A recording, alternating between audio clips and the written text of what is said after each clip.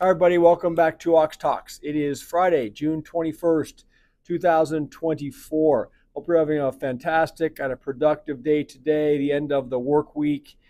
I took a personal day today. I'm here at the office entering some emails and responding to emails and returning a few calls, but I'm in my casual attire. Needed to take care of some personal stuff today, get the back worked on. I needed to get an eye exam completed, which I did. I got my vitamin shot today. Just did a few things to take care of me, and it's just sometimes very necessary, right, for all of us to kind of unplug from that 9 to 5 if we can, and take care of other items that need to be taken care of. So thanks for being here. I'll keep the show relatively short today. Just wanted to touch base with a few things that I thought were important to share with all of you. Most importantly, please, speaking of sharing, please share these videos with as many people as you can. Please go back if you didn't watch my two shows from last weekend on the foreclosure and share those with as many young people as you possibly can. People in their 20s, their 30s, even their 40s, okay?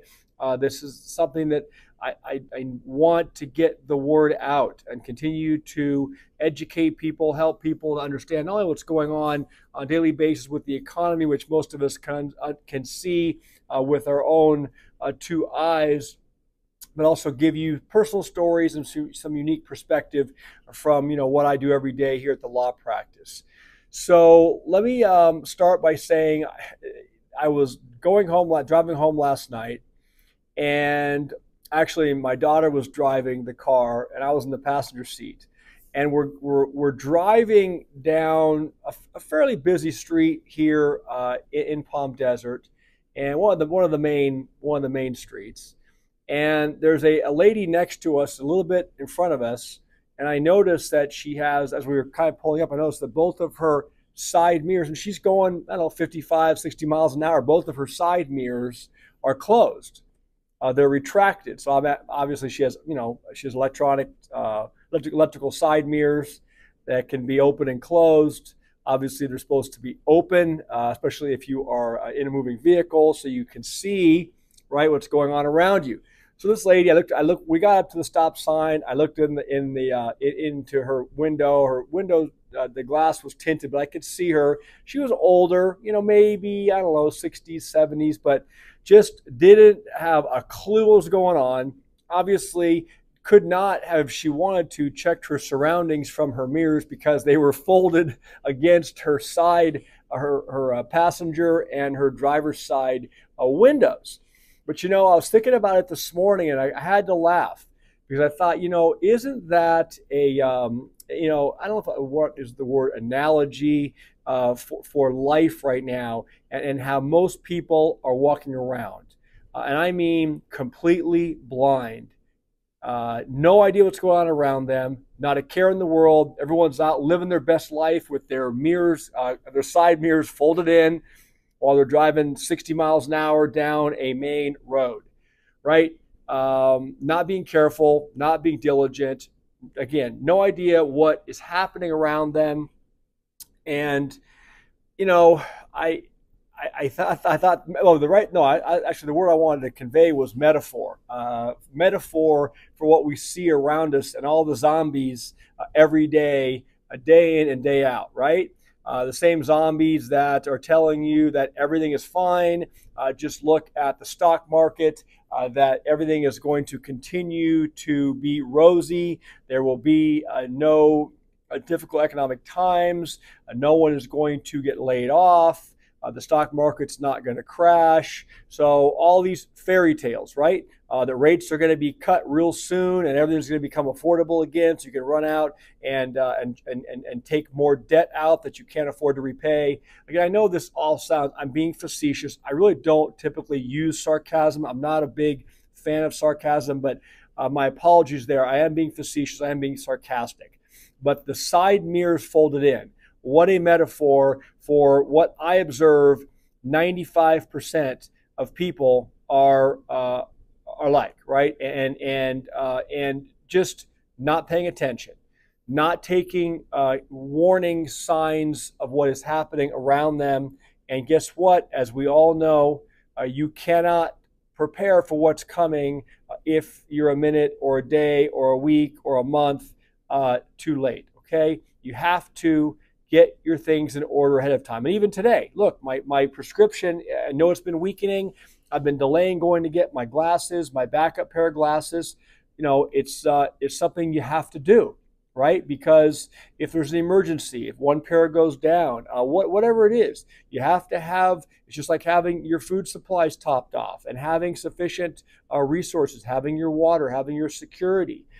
You know, all these things that we discuss on this channel, and I'm sure you see on many other channels as well here on YouTube. And most people aren't doing it, right? Having some hard assets set aside, having some gold, some silver, some assets that are outside the system, that don't depend on your computer firing up or you being able to access your wallet, whatever it is. I saw today a continued story that this continued hack on the cyber attack or hack on the auto dealership software systems is completely crippling these dealerships from buying and selling vehicles. I mean, thousands of dealerships across the country, from what I read briefly a few minutes ago, are being impacted by this. They thought it was solved a day or so ago, and then there's another round of hacks or attacks on their systems. So again, look, you know, do you have the ability to maintain what you have to maintain, take care of your obligations if all of these systems failed, right? If your ATM didn't work, if your computer and your internet wouldn't fire up with all your bank information on your phone, where you can do immediate transfers of money, can you live? Can you provide for your family? Can you buy food? Can you buy gasoline and do all these things that you need to think? Well, you're gonna have to be able to do. So keep that in mind. I won't ramble too much. I hope you see that the humor in the side mirror story, because I don't know if I've ever seen that before. Maybe once or twice, but anyway, I'll move on. The metals took a big hit today. What did I do? I went out and bought some silver. Okay, I picked up another 10-ounce bar at the local metals place here, because it was down, right? So, but I'm a strong hands. I'm not weak hands. If I see a dip in price, I know where this thing is going, medium term and long term, all right? Or from my personal opinion, right? So when I see a dip, I go and I accumulate more. I add to my physical holdings position. So if you guys did that today, comment below. I believe the reason why metals took a hit is based upon the PMI data that was released this morning, okay? At least in part. And PMI, if you don't know, is the Purchasing Managers Index. And what it is, it's used to assess the performance of services companies in the United States, okay? And what the article at Zero Hedge said this morning, it says after the morning's ugly picture across European PMIs, preliminary June U.S. PMIs were also expected to decline modestly, but remain in expansion above 50 for both manufacturing and services indexes. It says, but in the face of puking U.S. hard macro data, the soft survey data surprised to the upside, with the manufacturing at 51.7 versus 51.3 prior and 51.0 expected. So it increased, okay? And services at 26-month highs at 55.1, 54.8 prior and 54.0 expected. So hotter than expected. You know, you can Google this, research it. That is going to be interpreted as inflationary. And don't forget, the Fed is watching all this stuff, guys. So all you, all you interest rate cut people out there, look, are we going to get a gratuitous cut in September before the election? Look, I wouldn't be surprised.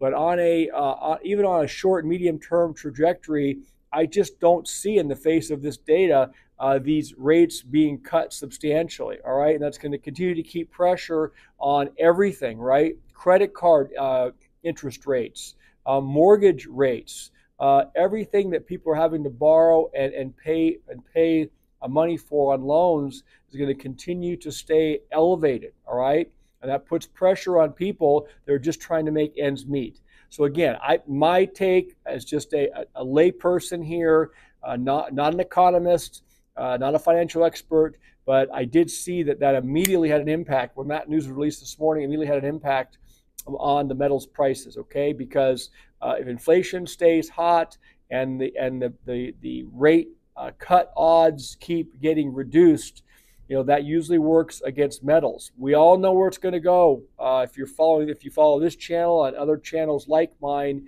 in the trajectory, I think is going to obviously, in the short term, well, medium term and long term for sure, is going to skyrocket in terms of these hard asset prices. So keep that in mind.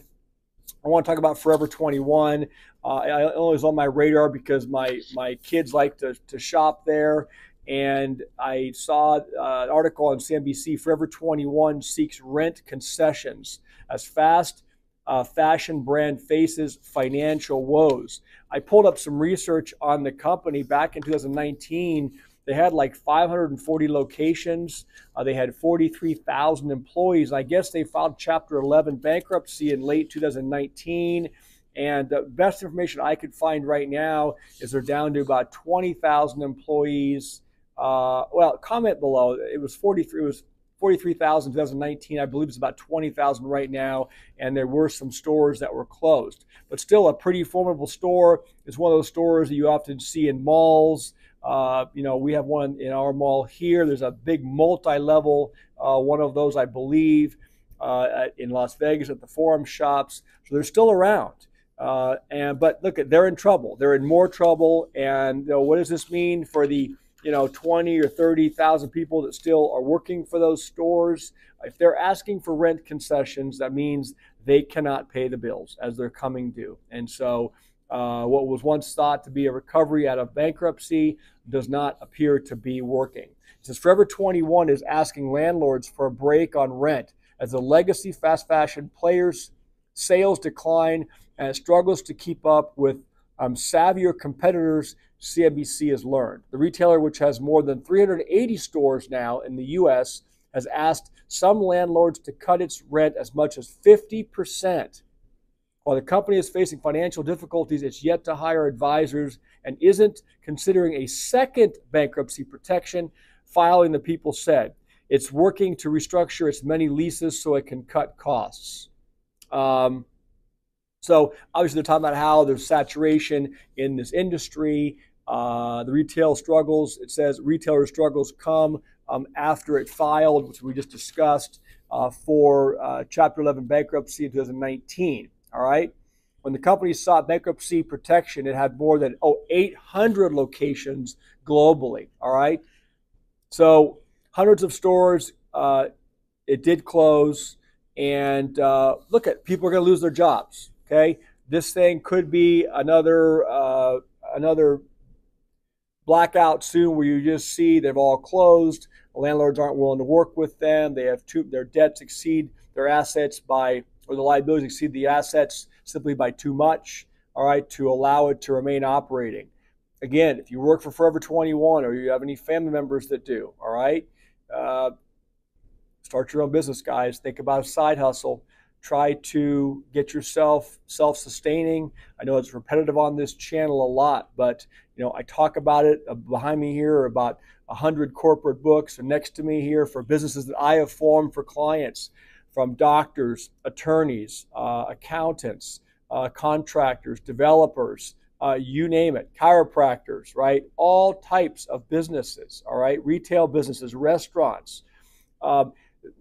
Obviously, my business is a law practice. I'm sitting here in this today at my office because, look, it's my business, so I can show up, how I want, and I don't have to answer to anybody except, my own standards. And that is something that all of you should be considering as we continue to see stories come out about more financial difficulties plaguing retailers, plaguing restaurants, plaguing thousands and thousands of mom and pop operations. Okay, it's going to continue to worsen. 15 minutes today, Ran a little longer than I wanted to. Thanks for letting me rant here on Friday afternoon. I'll try to touch base this weekend with all of you. And I'm going to leave here in about an hour to get my workout in, my Friday afternoon workout. Hope all of you will do some kind of activity today. If you haven't already done so, get some steps in, do some strength training, hit the ground, do some push-ups, some sit-ups, things like that. Watch the calories, right? Calories in, calories out. Not all calories are the same, as I was reminded by one of my viewers a couple weeks ago. Just make smart decisions with the food. Okay, guys, it's very important that we try to maintain physical conditioning, right? And as a country, as our local communities, just stay healthier and be stronger and more resilient for tough times that we know are unfolding right in front of us. All right. God bless you guys. Please have a safe and healthy weekend. If I don't see you, I'll see you on Monday. Bye.